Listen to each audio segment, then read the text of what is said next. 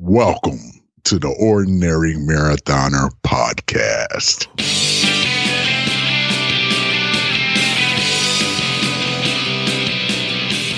Hello and welcome to the Ordinary Marathoner Podcast. My name is Coach Scott. I'll be your host today. It is Monday, January 6th. Hope those New Year's resolutions are still going strong. I got to tell you, mine, awesome. Doing really well. We're going to update you in just a minute. Couple things first. We have some Team Ordinary people doing races this past week. Again, if you don't put the races on the race calendar, I don't really know that you did them, but I did see these two guys running races. Sarah Bauman did a half marathon. I don't really remember the name of it, but she got a really cool medal. It had a bottle opener on it. Cool medal, man. I got to think about that for the Ordinary Marathon. It just seemed like a really cool medal. You can take it out to parties, and then you got an excuse to wear your medal all day long. You can open in beer bottles. But congratulations, Sarah, on finishing that half marathon. Stephanie Brown out there doing a 5K too. Again, put your races on the race calendar, and I can announce them here. Otherwise, you're just you're at the whim of whether or not I see you post them when you get through with them on the Facebook page. Couple of big races, really one big race. It's sort of a big race. It's Disney Race Weekend this weekend. We got a few people out there in Orlando that are getting some things done. First off, we have Adam Slavin. He's doing his second half marathon. I believe it's his second. He did his first a couple months ago. He's been out there training. I've been seeing him doing some runs. He's posting them on Facebook, and I think I see him on Strava doing some runs. That's great. I want to see Adam. I want to see a little improvement. It hasn't been that long since half marathon 1, but let's get a little improvement in there. I'd love to see it. Yeah, this is the coach in me coming out a little bit, but I'd love to see it. I want to see how you do. I'm kind of anxious. Like your race is like, I think even though we have two guys doing the Dopey Challenge this year, I think my favorite race is going to be Adam doing the half marathon. Moving on. What is the Dopey Challenge? Now Disney does this. Disney has a whole running weekend, and I don't know what, I've never been there.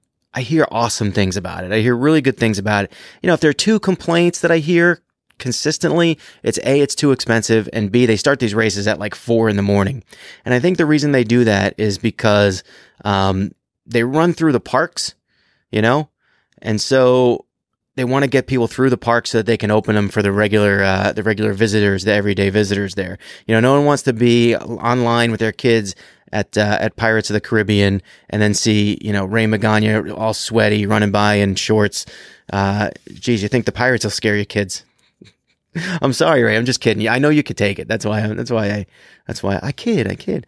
Anyway, the Dopey Challenge. So this is what it is. So the whole race weekend is on Thursday. They do a 5K in Disney. On Friday, they do a 10K. On Saturday, they do the half marathon. Adam Slavin will be doing that. And then on Sunday, they do a full marathon. You can do each of these races individually, or you can do them all. And if you do them all, it's called the Dopey Challenge. And I think you win a special medal for that as well. I think there's also a Goofy Challenge too, but I'm not really sure what that is. That might be the half and the full. I don't remember exactly. But the Dopey Challenge, they call it the Dopey Challenge because you got to be dopey to do it. But Ray Magana and Todd Snyder, two Team Ordinary guys out there giving it a go. And I'm sure both of you guys are going to get this thing done, man. Both, been working hard. And get it done. I think you guys are planning on possibly meeting out there. Let's see a picture on Facebook with your Team Ordinary shirts, maybe the Team Ordinary hat. Would love to see that down in Disney for Disney weekend. Good luck. We'll be following you guys all weekend. I wanted to get that out. I know it's only Monday, and this race doesn't start. The 5K starts on Thursday.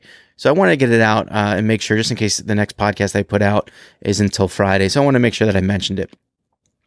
Now, let's talk a little bit. I hope you guys are doing really well so far in the new year. All right. Now, I want to talk to you about a little bit about something that happened to me recently. Now, I have a friend of mine, and I want to say his name because I don't think he'd want people to know that he has these conversations with me. But he's not an old friend, but sort of a recent friend. But we have a decent relationship, so we can have honest conversation.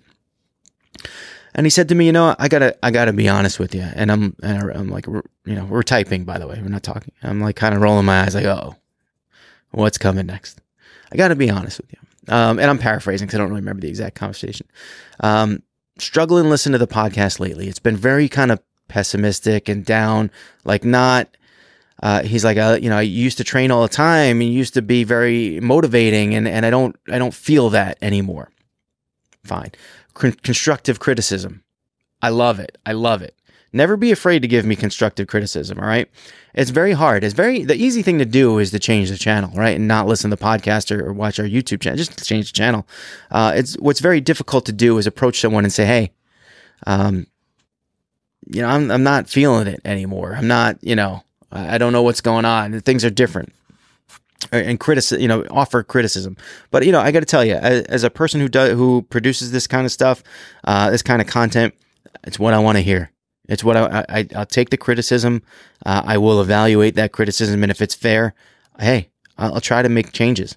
And that's what we got here, is because this friend was right. He was right. Now, I've been struggling a little bit training the last 2 months, November, December. And it's hard. It's hard when you struggle. And it's hard for me not only is it hard for me if I'm struggling with the workouts and the training, it's hard. And I mentioned this in the last few podcasts, which is why he said it was pessimistic. But it's hard because the one thing I've always said about this podcast is I'm never going to sort of be fake about it. I'm never going to put up a false front, tell you guys, hey, I'm doing training. Hey, I'm doing great. If I'm struggling, I want to talk about the struggle. I want it to be real.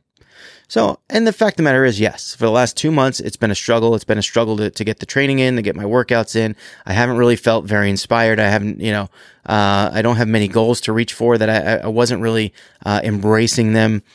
Learning bad habits, though the good habits that I learned in the first half of the year, they seem to have just sort of faded, and I lose them just one by one, and it just turns bad. Fair criticism, and I think it snowballs even further, because one of the things I've been talking about lately too is how I record the podcast. And some days, literally, we'll put it this way: when I'm in training and I'm doing well, I come in here, I sit down, I talk to you guys on this, right to the camera, right in the mic, and these things just churn out themselves. It's easy to talk when I'm in the good training mode. It's more difficult when the message that I'm getting across, because I want this podcast to be positive. I want it to motivate people. But it's one thing for me to come out here and put to give you, if I'm talking and telling you the truth and it's sort of negative, if you're following me. So if I'm telling you the truth, but it's negative, it's not something I really want to produce, but I try to do it. And the problem is I wind up recording. I say something I don't want to say, or I don't like the way it sounds. I record it over and over and over again. And literally, instead of like training in the morning, getting the podcast done and moving on, I sit here in front of the camera for hours. And some days I don't even put anything out. Nothing gets produced. Bad habits. It snowballs into a bad thing. So I kind of, obviously I had New Year's sort of in my head as a line for many different things. And again, it doesn't have to be New Year's, guys. You can do this any point in time. In fact, if you have broken your New Year's resolutions already, I urge you, don't give up. Don't give up. If you missed that gym a couple times and you are like, why do I even bother? Well, there's a reason why you tried to do this to begin with. All right. So make changes, evaluate it, make changes where you can. Try it again. Don't give up so easily. Just keep moving. Of course, now all the guys that that go to the gym every day, they've had that 1 week of people with their resolutions. Now they're like, oh, Scott, tell these people just to stay home. They're not going to be here for 2 weeks. And gyms can be crowded for 2 weeks. But anyway, don't give up on yourself. It doesn't have to be New Year's. If you make a New Year's resolution, it doesn't have to, and you blew it. You don't have to wait till next year. That self-evaluation is always key. It's always important. I only pointed out on New Year's is because it seems to be a tradition that a lot of people have. And if you haven't done it in a while, what better time to do it? The days are getting longer. The days are getting longer. The weather is going to start getting better in a couple months. We're through the holidays. Everything's good now. It's the sky's clear. We're just moving forward with training. Get it done, guys. Make the commitments now. So listen, I know that these podcasts need to turn around. I know they need to change, and I've had some ideas. We talked about this a little bit with Stephanie, but just to clear them up, like really my main resolutions for this year were to wake up earlier in the morning, because I like training in the morning. I do, and I hate to say I like, because when that alarm clock rings, I don't like training in the morning. There's a specific moment between the time my alarm clock rings and I actually get out of bed that I despise. and I struggle. That hurts. It's a choice every day that I have to make. But lately, I know it's only 5 days, I've been making it, and I've been doing the right thing, and I've been getting up and getting down and getting the workout done. That's number one. Number two was that I feel like I have been training on my own forever. I don't like training with other people typically. And I say that just in general, is I haven't committed to training with other people. I've done it all on my own. Meaning I like to run on my own. I like to ride on my own. I like to set my own schedule. I feel like my schedule is kind of all over the place anyway, especially with the baby. And it's hard. It's hard to kind of schedule and be beholden to other people when it comes to training. I want to now doing a podcast, right? That's like kind of like the antithesis of what I should be doing. And we have the Team Ordinary. We should be doing group projects. We should be doing things together. And so that was my second resolution. It was to be a little bit more social.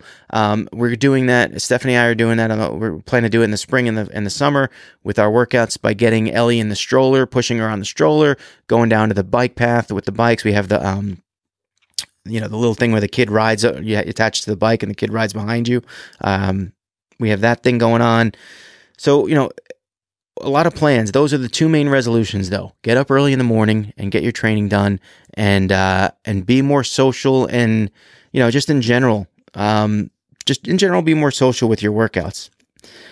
And I tell you, I've met some good people that have already started helping me out on this trip. But the one thing that I immediately wanted to do, and I do want to say that we've been talking a lot about Zwift and cycling. Now, yes, this podcast, when I started this podcast, was Ordinary Marathoner because I was just running. I have been co-opted into triathlon. I talk about it a lot, and I like it. I enjoy it, and I do enjoy riding. And now that I have Zwift on my indoor trainer, and I'm not Zwift doesn't pay me. I enjoy riding on Zwift. I enjoy the social aspects of it. I enjoy the technical aspects of it. It's the platform that I like the most. There are other platforms that do other things better, but for what I need it for, Zwift is fine for me. And a lot of people that listen to the show also are on Zwift. And so we decided we're going to do it's called a meetup ride every Thursday night at 6:30. And if you're listening to the podcast and you're on Zwift and you want to join it, all you got to do is send me your information and we'll make sure, because we have to invite you. We don't, we're not in touch with Zwift right now where we can put our own special events or anything like that. That could maybe be done down the line. But for now, we're doing these group meetup rides. And I tell you, so last Thursday, we had 4 people show up, and that's fine. That's fine. It was myself and Matt Shore, former podcast guest. Jacob Polzen showed up, and Allison Knott, our team dietitian. How about that? I mean, that a good group, and we got out there. We stayed together. We did some riding. We had a nice little chat while we did it. It was a good, 35, 40-minute workout, and it was really fun. It was really fun. So much fun that we talked about it. We posted another meetup for for this week. Actually, it was next week. Now it's this week. So Thursday night, 6:30. It's going to be a weekly thing, guys. So if you're out there and you want to join us, let me know. We'll send you an invite. We'd love to have more people and grow this thing. It was a lot of fun. I probably invited 20 people this time, close to 20 people, and I got a feeling we're going to get 8 to 10. 8 to 10. That's good growth. From 4 to 8, double. We're going to double. But yeah, if you guys want to join, just let me know. I'd love to add you to the list. You're going to get a good workout in, and you're going to meet a lot of people. It's going to be fun, and it's going to continue to grow. So, being social, guys. I'm being social. All right, out of my comfort zone a little bit. It's been fun. So Thursday morning, with the second, right? Is that Thursday? Thursday morning. Set the alarm early, get up early. I was okay. I was in a good mental frame. Got up and got on the elliptical. And I went for about 30, 35 minutes, something like that. Great. Day 2. It's a little harder to get up. Friday. A little harder to get up. I struggled. But I did. I probably wound up getting on the machine. I think I got on the bike at about 6:30, which is a little bit later than I wanted it to, but I got it done. Happy I got it done. Then it got to the weekend. And at first I thought, yes, 2 for 2 with waking up early. 2 for 2. And now the weekend's here, so I can get some sleep. And I'm talking to Jacob and Matt. Jacob pulls in Matt Shore in some Facebook Messenger group or something. And one of them says, hey, how about 6 o'clock tomorrow morning? We'll meet for a ride on Zwift.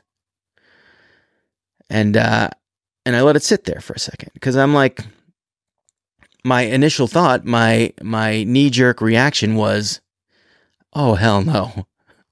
Oh, hell no. I'm getting my sleep in. I need a little bit more sleep on the weekend. I need to, look, I did it for the 2 weekdays. I'm good. Now it's the weekend, so let's forget this.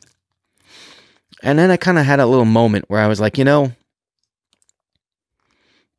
this is what you wanted. And here it is right in front of your face. It is wake up early in the morning, and it is be social. Those are the two things you wanted to do this year. And it is the third day or fourth day, whatever it was, of the new year. And you are going to say no because you want to sleep. Really? You're going to say no because you want to sleep.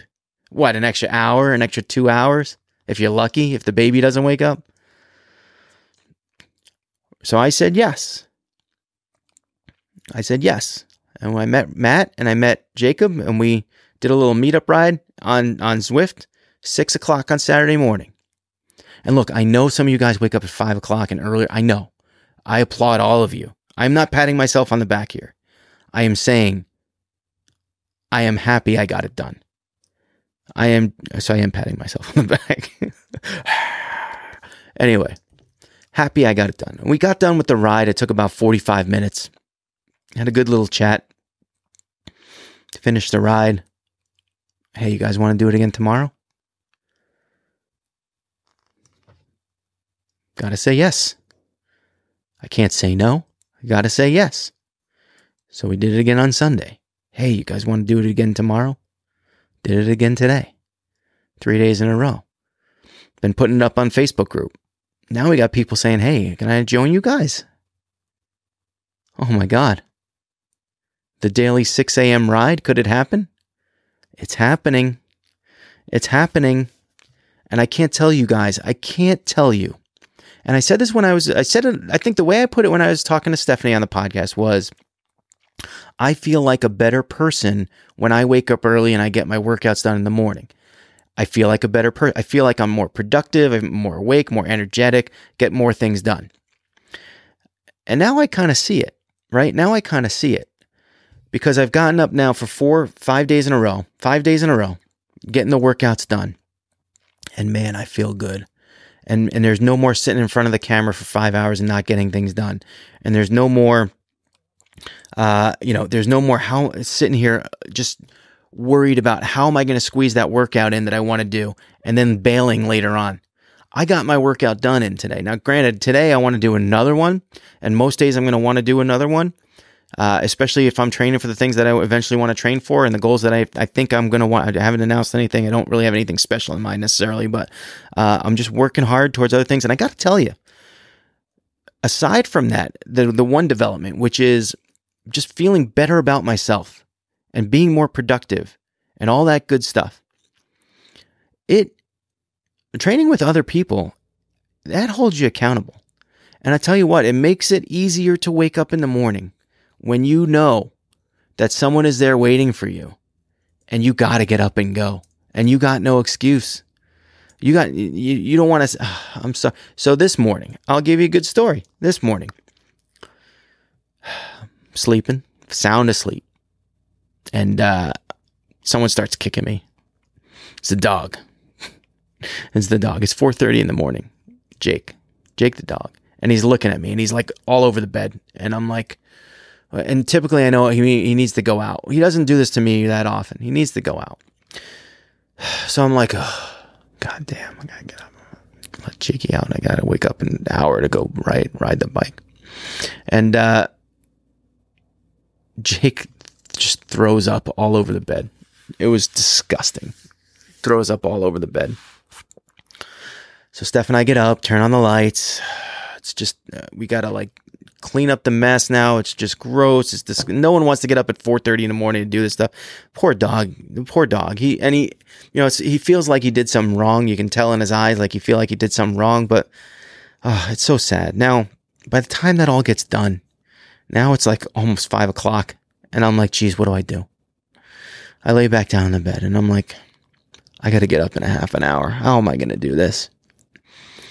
And I got to tell you, without those guys waiting for me, and I think it was just Jacob today. It was me and Jacob. But without him waiting there for me, and without me knowing that he was there was let's just say a way reduced chance that I would have gotten myself out of bed after waking up at 4:30 and dealing with what I dealt with. So here's what I'm telling you guys.